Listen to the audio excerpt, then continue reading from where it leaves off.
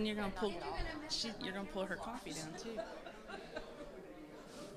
Yes, I will.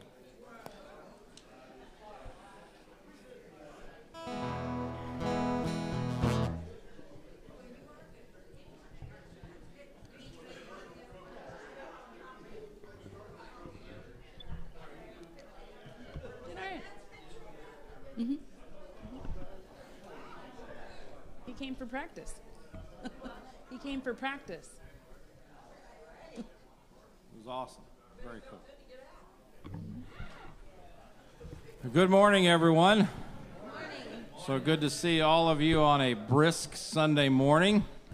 You know, the one thing I love about first service is that when the sunlight comes in, and it shines, I don't know if you can see this, it shines a reflection through the window of the cross on the wall. You don't see that at the 10:30 service, but when you stand up, you just take a look at it. Or just come and look over Kim's shoulder. She won't mind. Don't worry. She'll think everybody's coming up to drop $1 in her basket or something. That'd be all right. That'd be all right, too. But I love that because that always, as I sit and listen to Pastor Gene talk, I think of that, the reflection that we're supposed to be. Amen? Amen. Every time I see that, that's why I love this service, a reflection of Christ to those around that we encounter. That's what we're supposed to be. They see us at the foot of the cross. Amen? Let's stand up this morning and proudly proclaim with thanksgiving that we can lean on the everlasting arms of our Savior.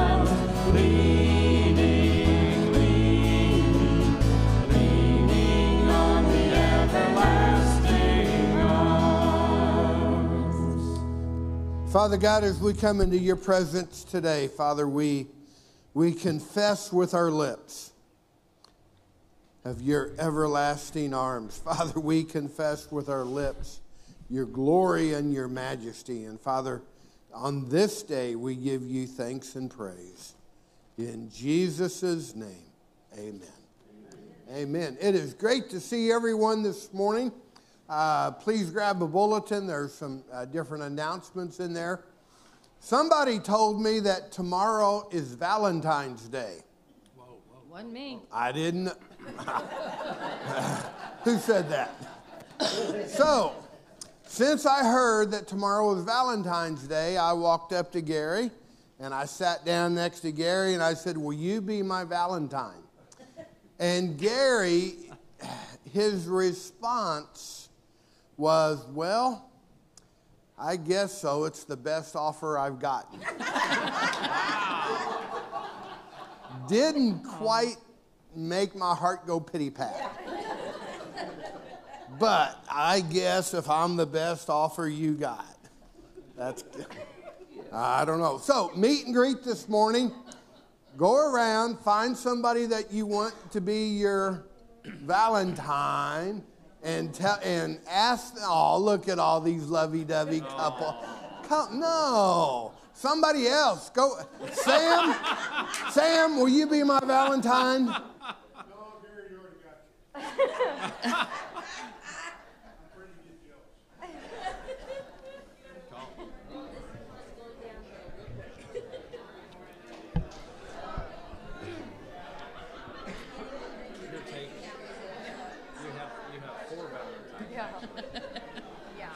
Yeah, the question that we thought was kind of, turns out to be all What do you think about this one?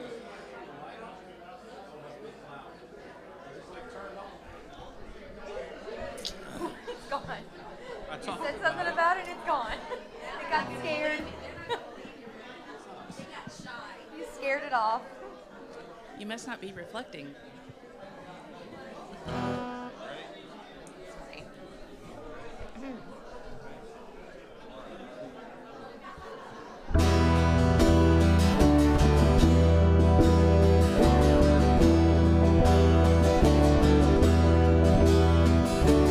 Humble thyself in the sight of the Lord. Humble thyself in the sight of the Lord.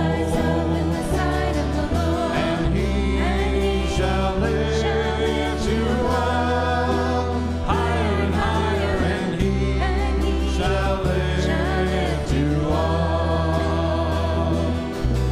Humble thyself in the sight of the Lord. Humble thyself in the sight of the Lord. And he shall lift you up higher and higher, and he shall lift you up. Our God is an awesome God. He reigns from heaven above with wisdom, power, and love. Our God is an awesome God.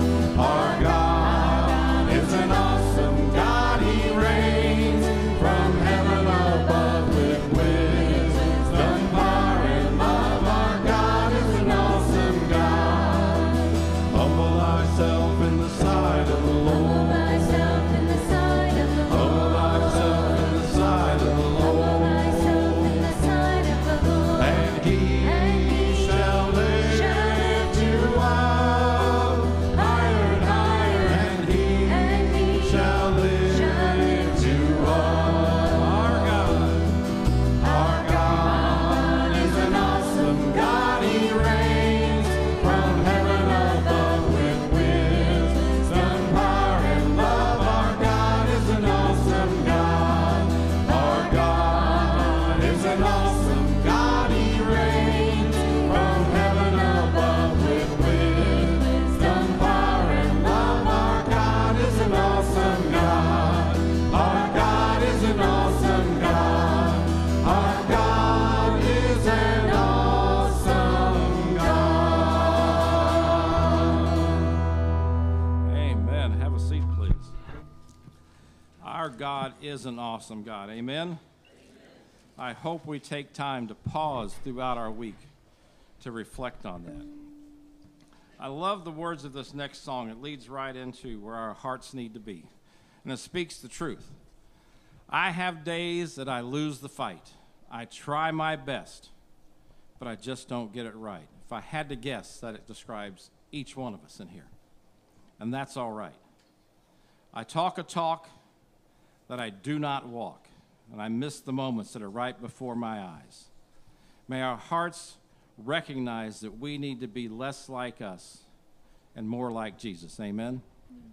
To see those moments where people are hurting all around us, where someone just needs to have their hand held, someone needs to have someone walk up alongside them. As simple as that. to be more like Jesus and less like us. Father God, it's good to be in your presence this morning. It is good to gather with one voice to lift up praise to you. Thankful for the everlasting arms of Jesus that we can lean into each and every day. Thankful that you are an awesome God, reigning in power. Thankful, Father, that you know we struggle and stumble as we strive in our walk and our journey to be closer to you. But, Father, we want to be less like us and more like you. We want to have more mercy like you. We want to show more grace like you. We want to show more kindness, goodness, love, and faith to reflect the love of our Savior to those around us. Father, we draw near to you this morning in this moment, thanking you for who you are and who we are in Jesus Christ. Coming to you, Father, with our open hearts and open minds to hear your word clearly this morning. Father, touch us where we need to be touched. Shake us where we need to be shaken. Father, draw us to you, not just today, but each and every day, so we can reflect Jesus to those around us. We love you. We thank you, and all of God's people said, amen.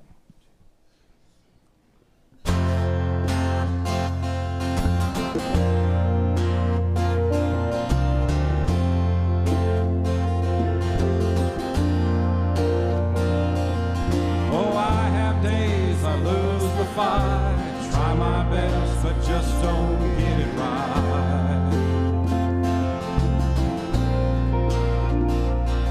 Or I talk a talk that I don't want, miss the moments right before my eyes. Somebody with a hurt that I could have helped, somebody with a hand that I could have held, when I just can't see past myself. Lord, help me be a little more like mercy, a little more like grace, a little more like kindness, goodness, love, and faith, a little more like patience, a little more like peace, a little more like Jesus, a little less like me.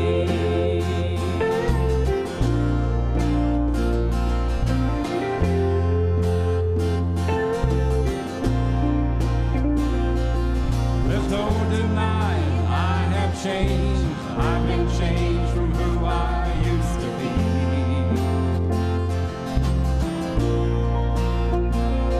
Even at my best, I must confess, I still need help to see the way you see.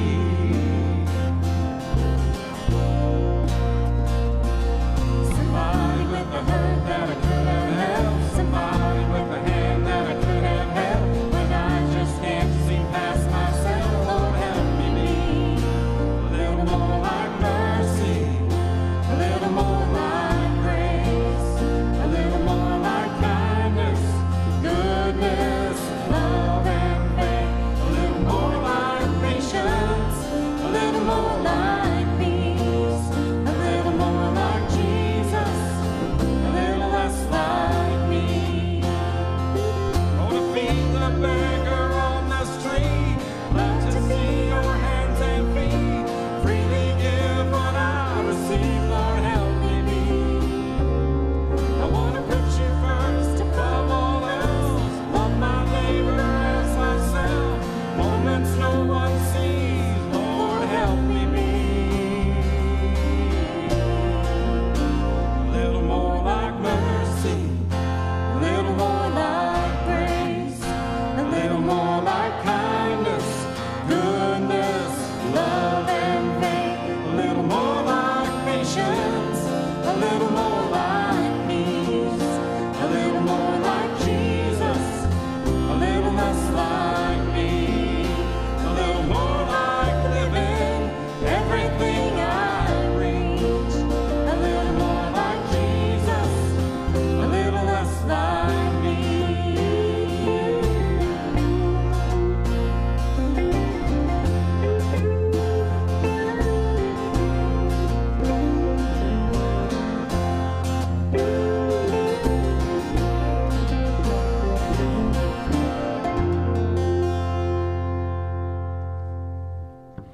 I love that. love that. When I can't see past myself. It's so easy to get caught up in me, isn't it? When we are surrounded by a world that we are supposed to be hands and feet. A little more like living everything I preach.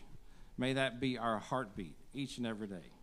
To let the redeemed sing of his promises with our lives. To pour out our thankfulness with our lives, letting it overflow so people will see a difference in us, that we are changed because of Jesus Christ and what he has done for us. He is our deliverer, and we are living in the freedom of our risen Savior. Amen? He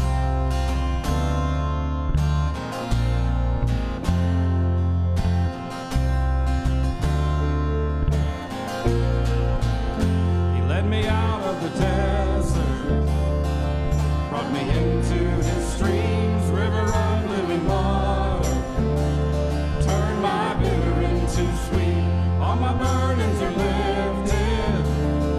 He took the shackles off my feet. There's no sound louder than a captive set free. So let the redeemed of the Lord say so. Sing of his promises evermore. Pour out your thankfulness.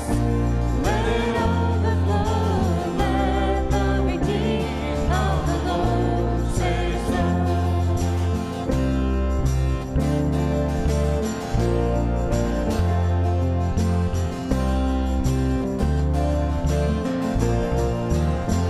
There is joy in the morning, springing up in my soul. There is life worth living, 'cause he calls me his own. There's a hallelujah after sweet victory.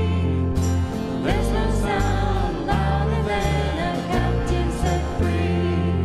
No, there's no sound louder than a captive set free. So let the redeemed of the Lord say so. Sing of his promises evermore. Pour out your thankfulness. Let it overflow. Let the redeemed of the Lord say so.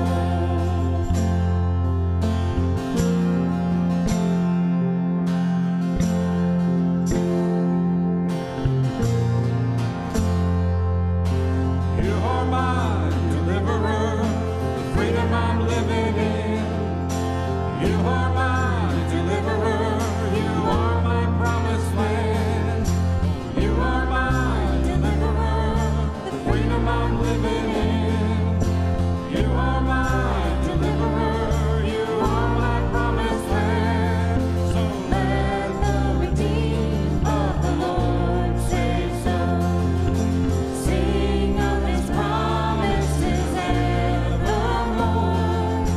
Pour out your thankfulness. Let it overflow. Let the redeemed of the Lord say so. Pour out your thankfulness. Let it overflow. Let the redeemed of the Lord say so. I'll never be alone anymore. How could my voice be quiet? I'll never be alone anymore. How could my voice be quiet?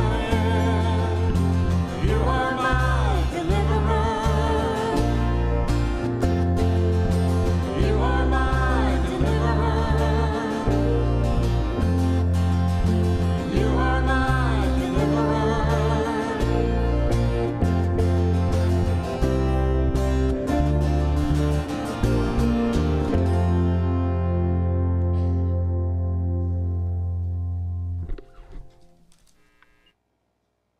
Amen.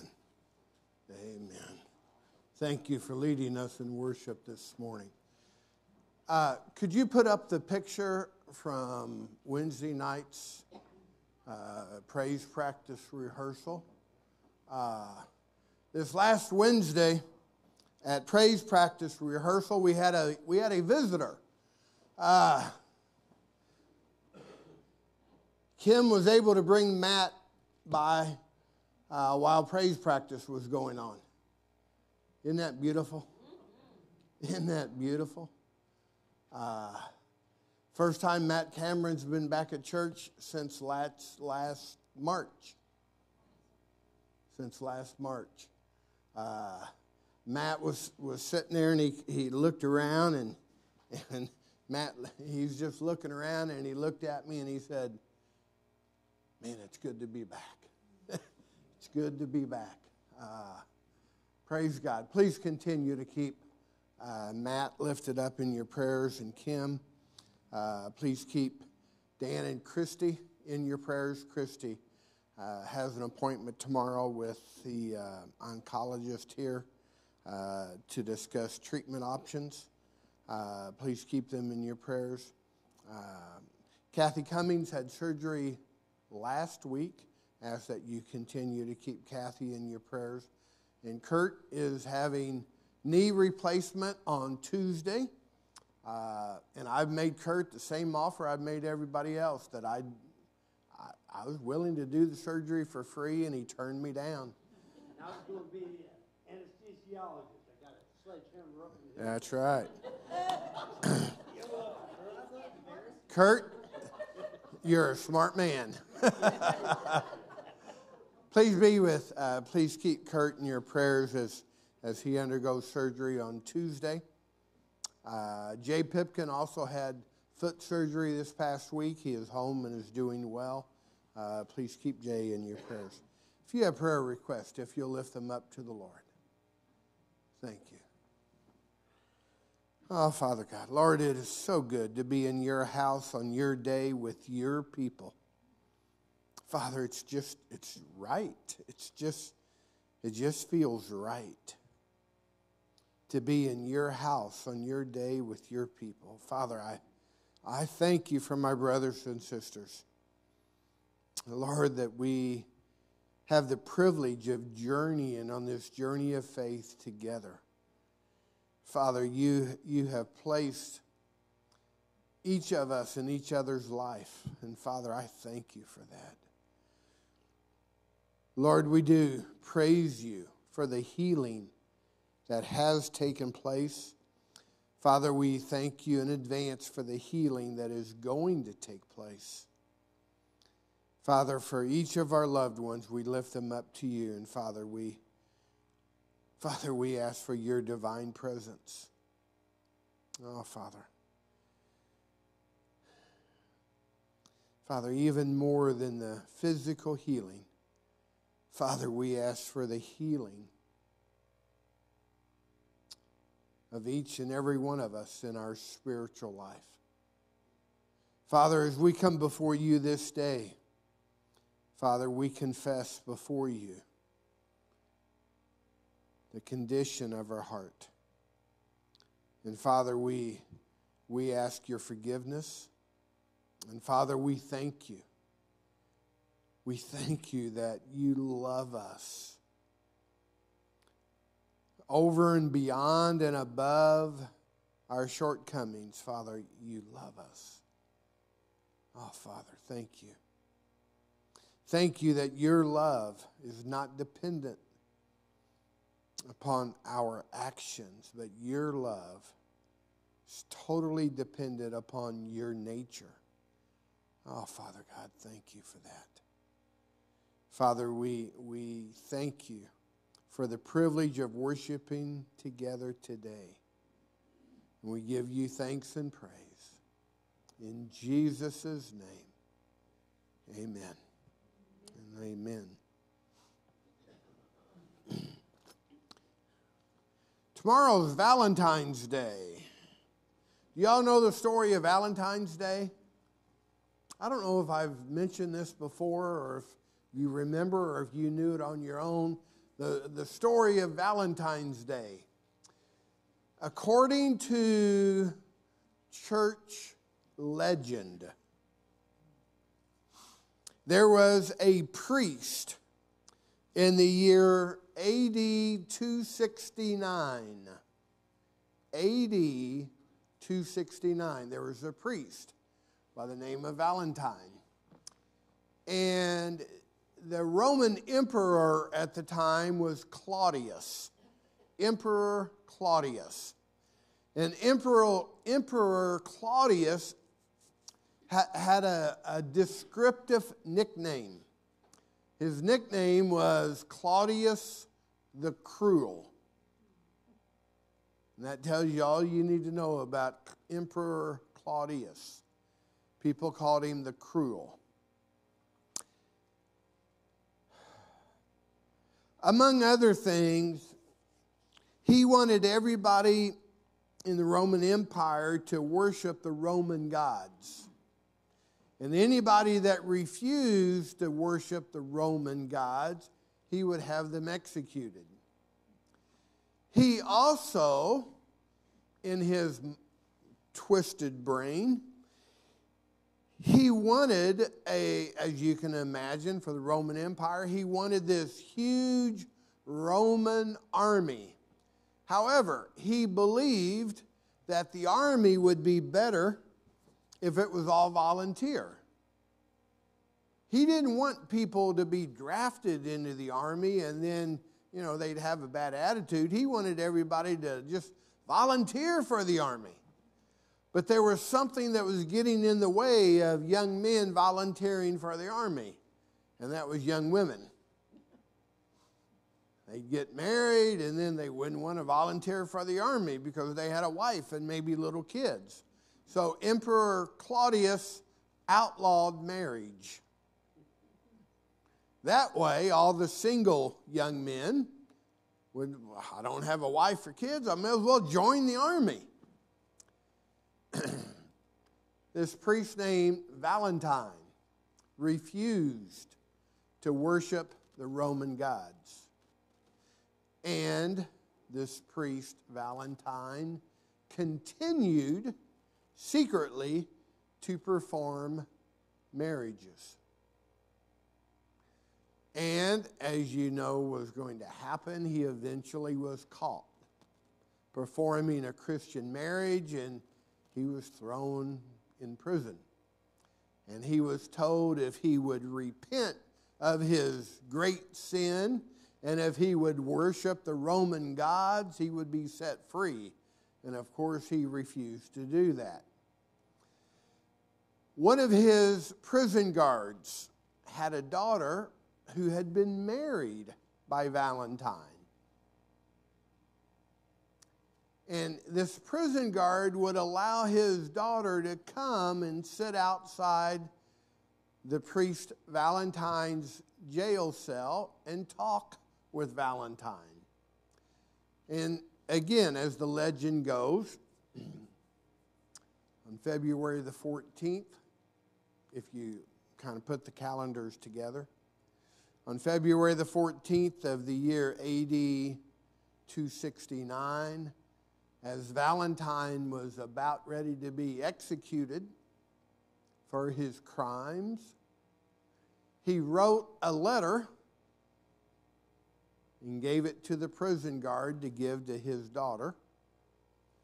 And in this letter, he gave some wise counsel to this young lady.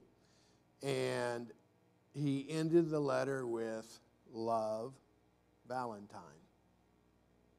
And that is how we have today, Valentine's Day, celebrated on February the 14th. And that's why we give Valentines. Do kids still do that? Do they still give Valentines to each other?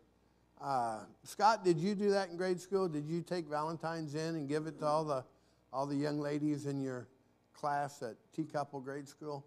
Yeah, the troll doll is what I use. Love it. That was the scene.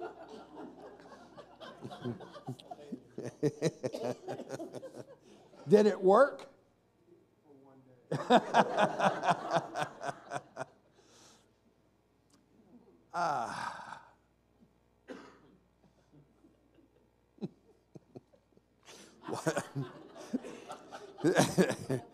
I know. Sometimes I ask myself, why did I do that? I know. I'll have to look up troll dolls.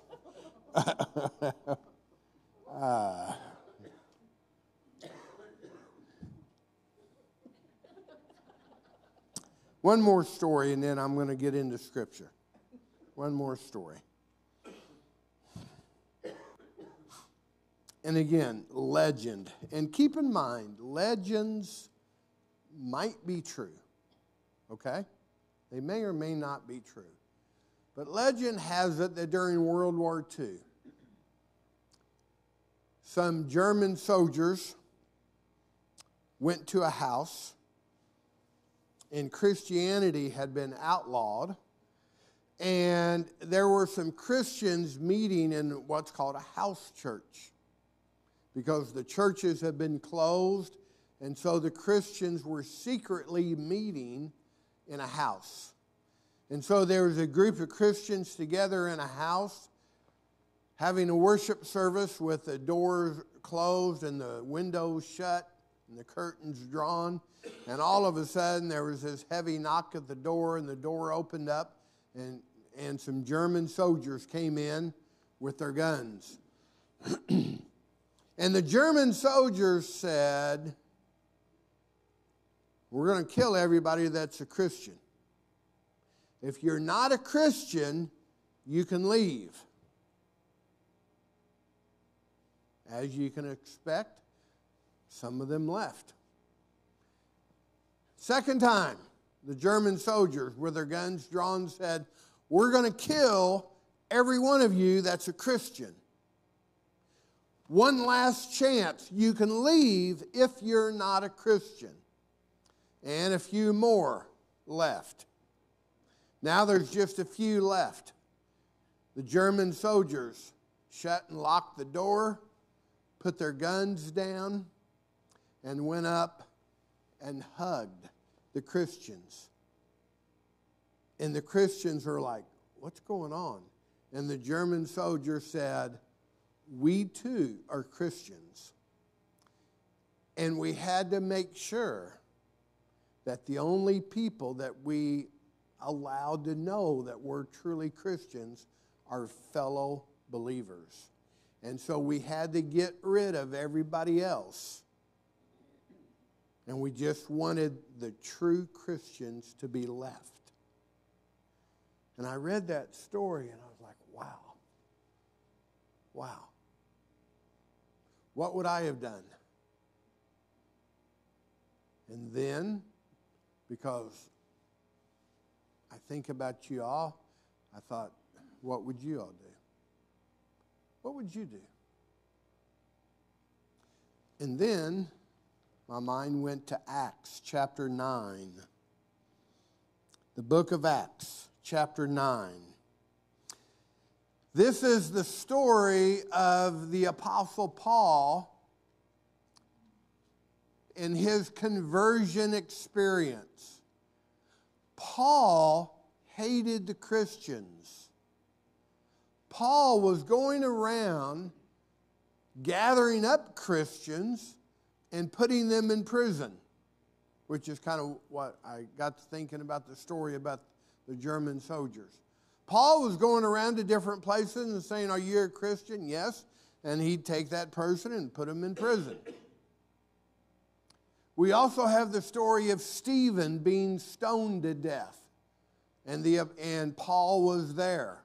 He was involved in that, in the murder of Stephen for being a Christian. But in Acts chapter 9, this is where God got a hold of Paul and changed him. Starting with verse 10. I'm going to start in Acts chapter 9, verse 10. Paul has been knocked to the ground. The voice has spoken, and Paul said, "Who are you?" And the answer was, "I'm Jesus that you're persecuting." And Jesus told Paul to get up and to go into Damascus, which was about 200 miles from Jerusalem. He said, go into Damascus, go into town. Okay? All right. Starting with verse 10. Now there was a disciple at Damascus named Ananias.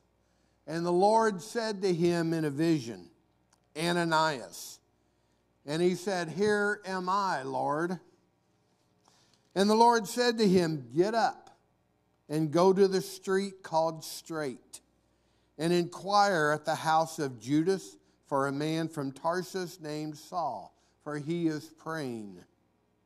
And he has seen in a vision a man named Ananias come in and lay his hands on him, so that he may regain his sight.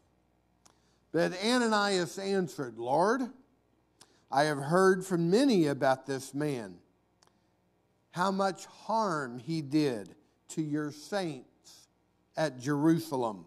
And here he has authority from the chief priest to bind all who call on your name. But the Lord said to him, go, for he is a chosen instrument of mine to bear my name before the Gentiles and kings and the sons of Israel.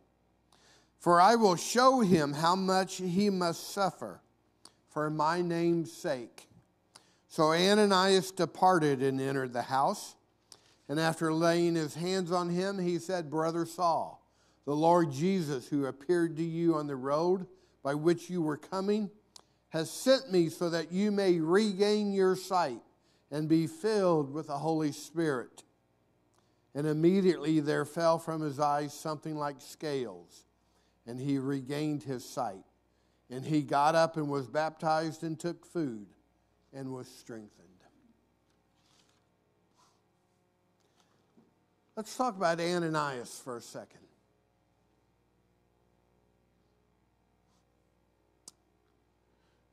The priest Valentine continued to do what he knew was right, even though he knew it was going to cost him his life.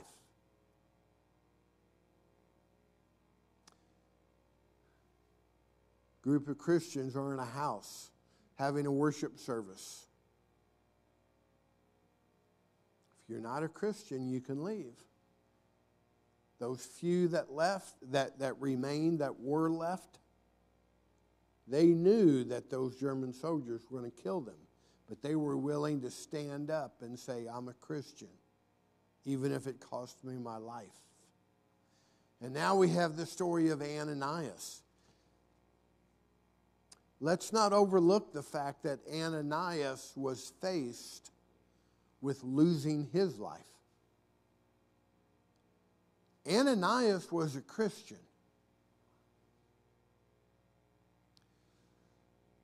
Paul, or as he was known earlier on, Saul, had a reputation for imprisoning, torturing, killing Christians. And Ananias is in his house. The rumor has spread. Saul is coming, and he's going to round up all the Christians. What do you think the advice given in church that Sunday was? Do what? Lay low. In church on that Sunday, hey everybody, Saul's coming, and he's going to round us all up and throw us in prison, and we'll probably die. Lay low. Maybe that's what was said. I don't know. But the rumor had been spread, Saul's coming. And everybody had fear, those that were Christians. Rightfully so, they had fear. So Ananias is a strong Christian man. He's in his house. And he has this vision, this voice from heaven says, Ananias, go present yourself to Saul. In other words, tell him you're a Christian.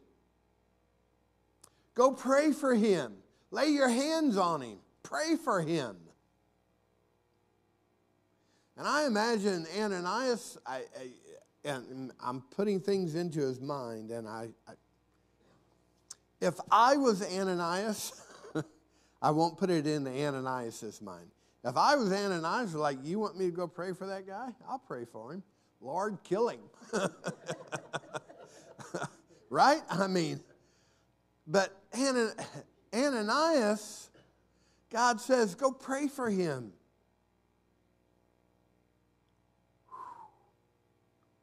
If you were Ananias, what would you do?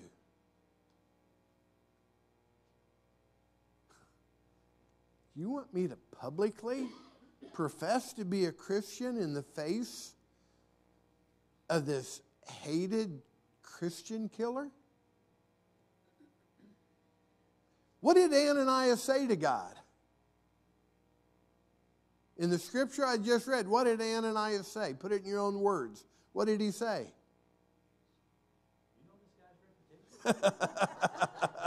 God, are you sure? God, don't you know who this is? God, put yourself in Ananias' position. Would you have just jumped off the couch and said, yippee, I get to go? No, none of us would have. I mean, we all would have been like, oh, God, are you sure? Are you sure that's what you want me to do? That sounds kind of dangerous to me. I mean, I can picture myself saying, okay, God, I'll do it, but I got to know for sure this is you talking to me. I got to know for sure this is what you really want me to do. Because the consequences. So, God, if you really want me to do this, I'll do it, but I'm not too excited about it. Haven't you been in that position before? God's told you to do something and you agreed even though you weren't too excited about it? I mean, I can think about some times in my life when probably, I guess, the times that stick out are the times I did something wrong and God told me to go fess up and make it right. And I was like, I really don't want to. I think I can get away with it and not get caught. And God's like, no, you got to go make it right. You got to man up and fess up. And I'm like, oh, okay. But I wasn't real thrilled about it. It's going to cost Ananias potentially his life. But Ananias did it. Ananias went.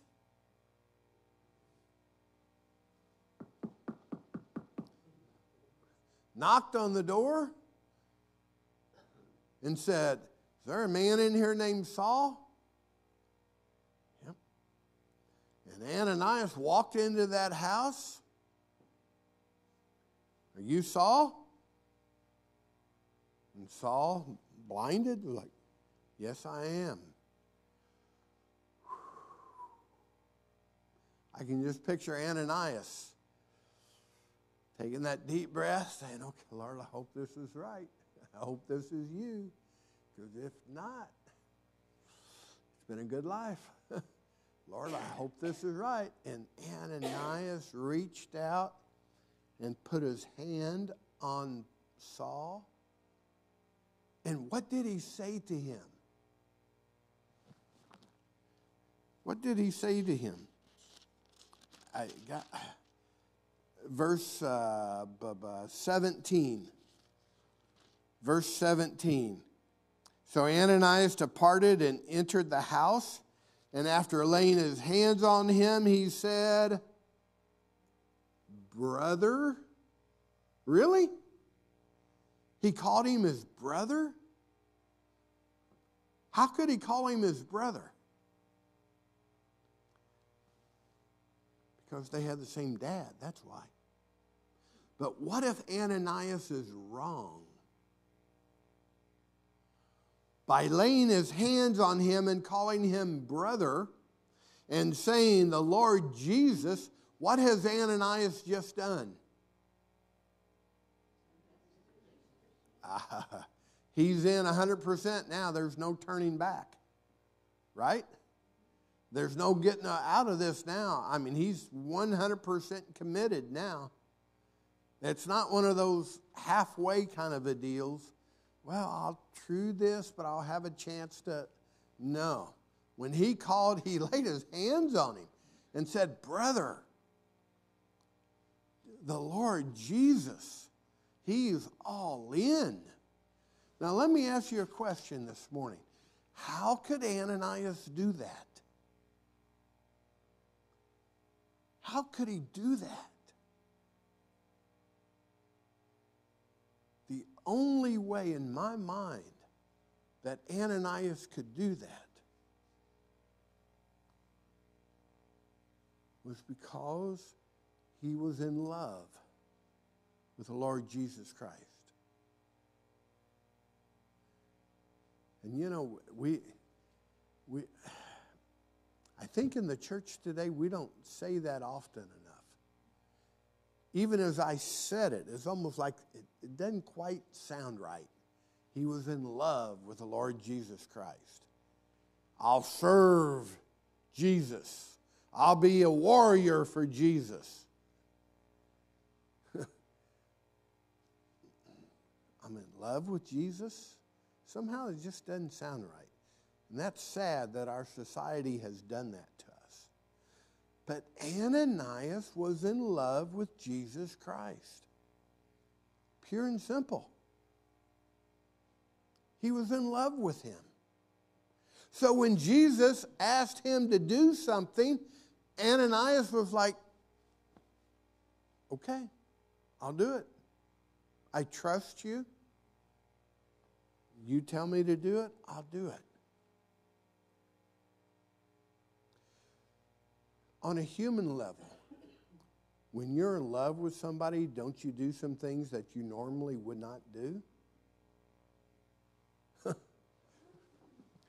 When Susie and I first started dating and we fell in love, can you believe I went to a dance?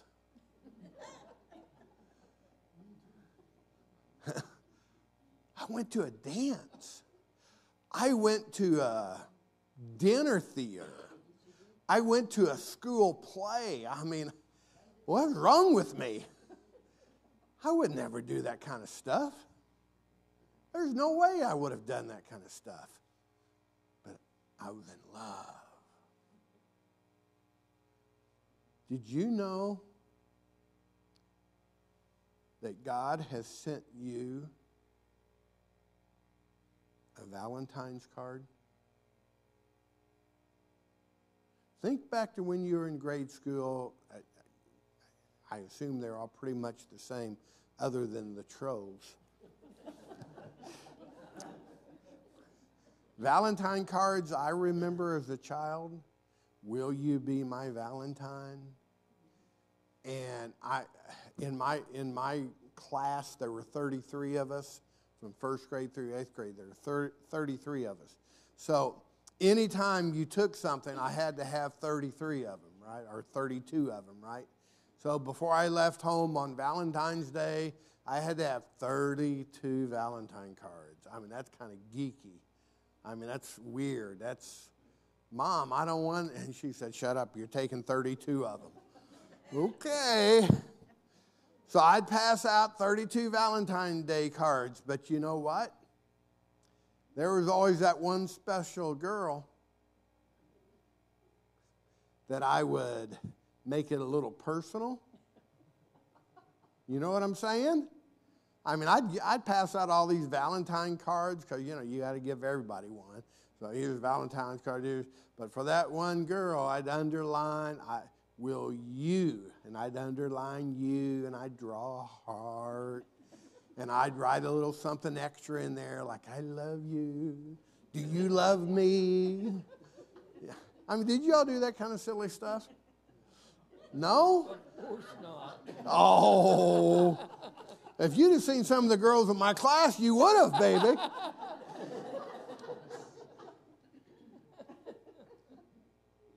Guys, God has sent you that personal Valentine's message. God has sent you personal note of love. It's not general, it's specific. God has sent you a note. And God has said, it's God speaking, I love you. And he's asking you, will you be mine? Will you be mine?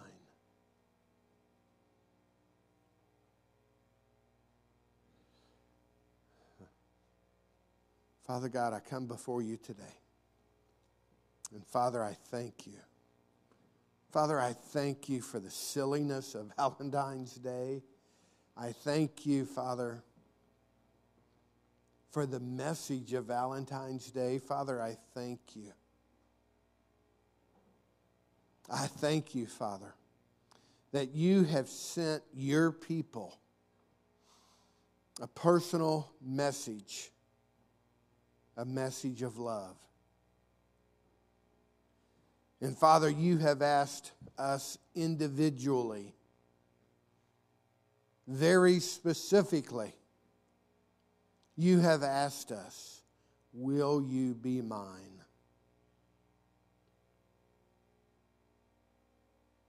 And Father, whether that takes the courage of Valentine, the priest, if it takes the courage of those Christians in that house church in Germany, if it takes the courage of Ananias, Father, I pray that each one of us will respond to your Valentine's Day message to us. Because, Father, I do believe you are speaking to each one of us individually. And you are asking, Father, each one of us individually, will you be mine? Oh, Father God, I pray. Lord, I pray. It is my heart's desire that each one of us will respond. Yes, Lord. I'll be yours. I will be yours. Oh, Father, I pray this in the very bottom of my heart. In Jesus' name, amen. Will you please stand?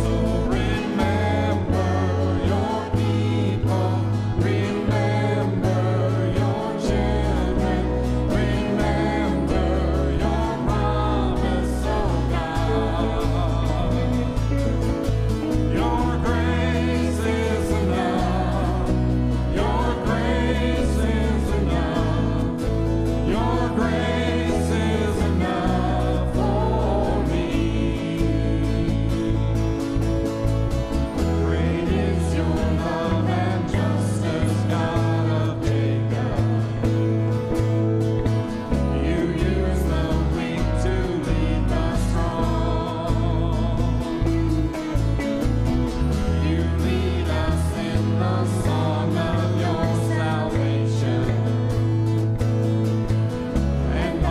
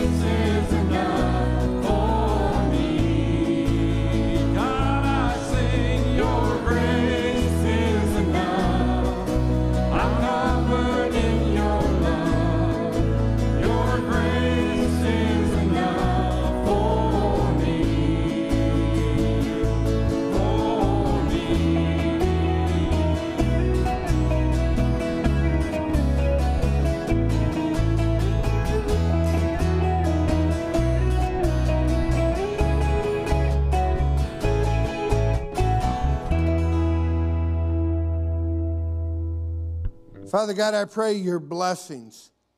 Father, just as Ananias said yes, Father, I pray that each one of your children here today will say yes to your message of love. Father God, I pray your blessings upon your people today.